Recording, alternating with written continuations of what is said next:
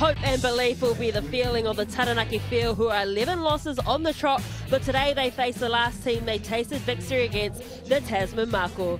Tēnā koutou katoa e te whānau, no mai haere mai ki Taranaki. Welcome into Yarrow Stadium for the round 4 of Farah Palmer Cup.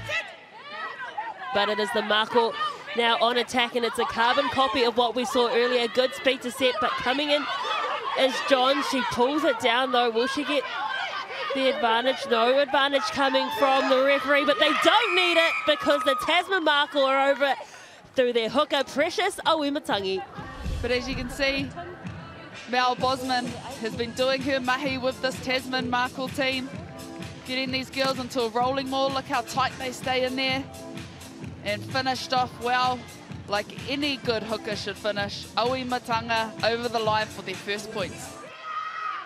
This time they're going to kick and try and find some territory. Tracking back the Mako, surveying her options was Solomona. Out of the Waido club is Solomona. Logan with the fake, and she's got to accelerate, has no one there in support. Eventually they arrive. There was a good break from the second rower. They've got numbers out to the right if they can get the pass away. No one from Taranaki has folded across the ruck, and that's exactly what they're going to do. Siatanga with a good vision. 2-on-1 at the moment. Can they finish through Saweda? You bet they can. Great team try through the Mako. It's the simple basics done well, isn't it, against quite a passive defence side. Doesn't seem to be any real line speed or pressure, and often going up a bit isolated as this Taranaki field side. So if they do want to sort of eliminate those points. As the field get us underway once more, try score Saweda, the disconnect there between the Mako, so it's going to be on the side of the field. This is its first attacking opportunity inside the half. Good running from Thornley. She's been brilliant on debut in the opening 10 minutes. And they've got a penalty too, so what can Taranaki do here with their real first bit of possession in this half?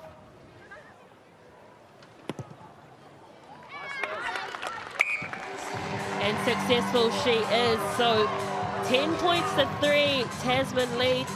So dominating territory at the moment and possession. Tasman, and 70% for both. Replacement, Filimoa goes to the short side. They've found success here before, and it's a big tackle. It could be potentially high. Let's take a listen in. Sorry, Gil. Chelsea, it might be the first time I've heard a referee apologise for having to send someone off. You can see the intention was good, and she had to make that tackle, but it was just a little bit too high there. Things just got harder for Taranaki with Pearl Kahui off.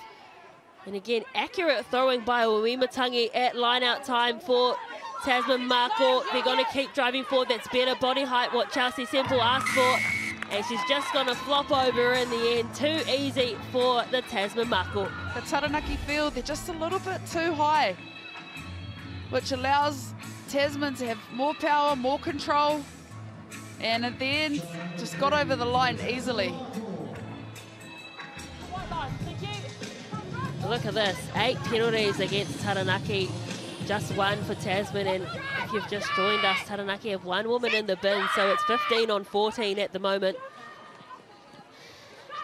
As they bring it in through Pauaraisa, strong ball carrier, gets the offload away. That's what you want. You want to be running off each other's shoulders.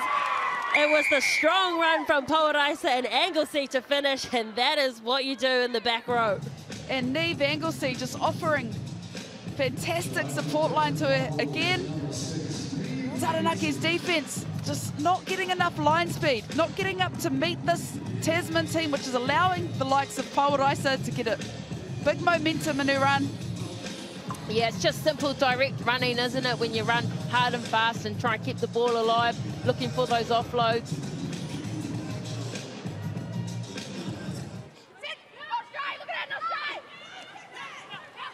It looks as though the yellow card is back on for Taranaki, Pearl Kahui, so it's 15-on-15 once more, but the Mako have certainly made them pay. Number 4 not rolling. Again, they pick up another penalty, do the feel, and getting in some space once more is Solomona. Just spied a gap. She's going to go all the way. Does Fiali'i Solomona, while she got a good run down that left edge just moments ago. This time she is rewarded. She deserves that. Does Solomona. She's looked good with ball in hand all night. And again, Tasman playing with this behind the ball. They've got one runner coming straight, which holds the defense. And then getting the ball in behind the Taranaki team. In the end of the day, strong run from Solomona. Just looked too easy for her.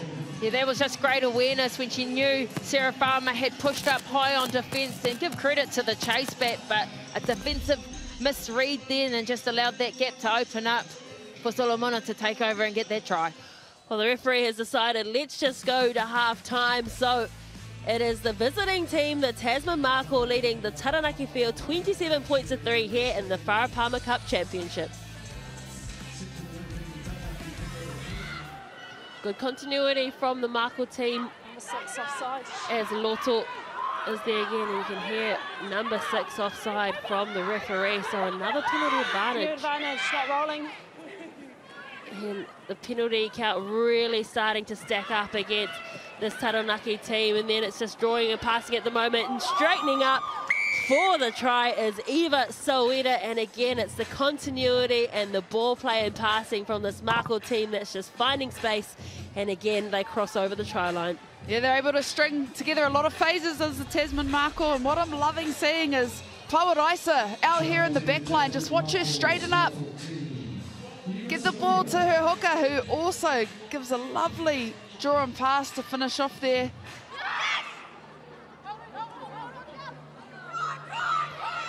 Again, much better stuff at line-out time from the Tasman Mako than what we've seen in the past few games. They've been totally on point.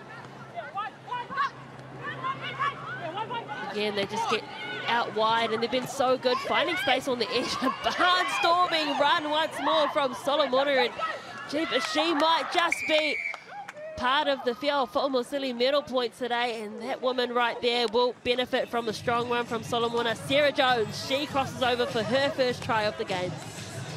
But then spread wide and a great interchange, great set of hands, and what a storming run from Solomona. Took 3, 4, 5 Taranaki players to bring her down and still managed to get the offload away. Finished nicely there by Sarah Jones. Great team try, Tasman Mako.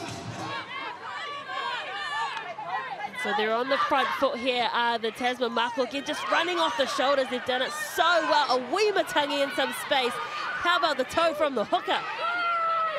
Because they've got options either way. They decide to go through the halfback herself, Ridley, and once more just there, always available for an offload. Uncharacteristic stuff from this Mako team as they pass the ball out. Mills with the good hands down low.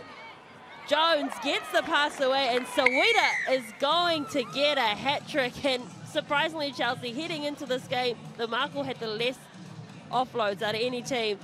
You don't see much better team tries with that. It started with a massive hit from Sarah Jones and a great counter ruck, and then seeing the likes of Oe Matangi bustling up the middle of the field, setting a good quick ruck.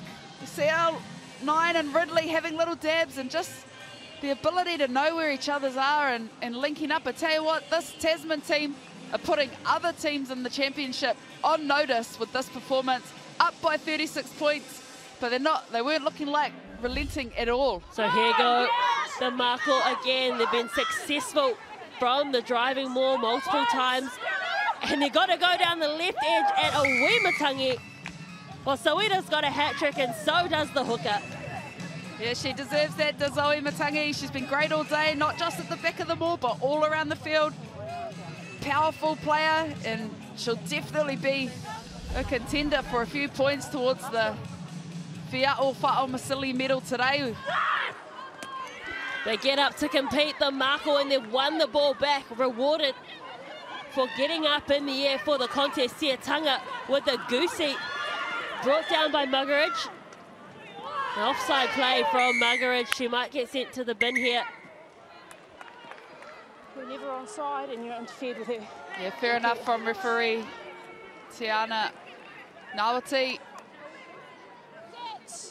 They've got Soeda out to the right, and they've got players to the left as well. They end up going to the open side. And they're a woman down, remember, in this back line. So just need a draw and pass, but Siatunga takes it in to the collision area. Tauraisa gets the pass away. Johns with the tackle. Tries to roll, can't get there. And this time it's Taufa, driven backwards though. This field defence has really started to sturdy up in the second half. Tauraisa with the skip pass to Solomona. She's gonna get there eventually. And she picks up her second try, Solomona. I'd always back her, giving her the ball, one-on-one with a defender. Great finish. And this Tasman team, they're wingers, and Solomona and Soeda. Again, no shape really being shown from this Taranaki team. They're all just waiting for a one-off run, and they've turned the ball over again. The Marco, it's been a real clinic as Lynn clears the ball, trying to get out to the edge, and that's what they've done so well today. And ball in hand, Solomona, she is going to get a hat-trick, and so deserving as well. There's 3 Tasman Marco players with hat-tricks today, but it all starts with the attitude of this team on defence. This is good from the field. They yet to score a try in the Farah Palmer Cup, and getting through the middle are the Marco. They might have disrupted this. Ball is available though, so it is still there. It goes backwards. Rupa Pera inching forward. As I said, the field have not scored a try in Farah Palmer Cup this year. Can they do it through Muggeridge? Yes, they can. The Taranaki field, well, it only took 77 minutes, but they're over the try line through Muggeridge.